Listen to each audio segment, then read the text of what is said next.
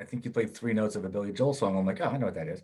Like Yeah, that's so critical. Like it's so subconscious. Like in humans, like we hear it and we immediately feel something. You go back to a place you were, maybe when you heard it or how you were feeling when you heard it. Like music does bring you to a place that's not.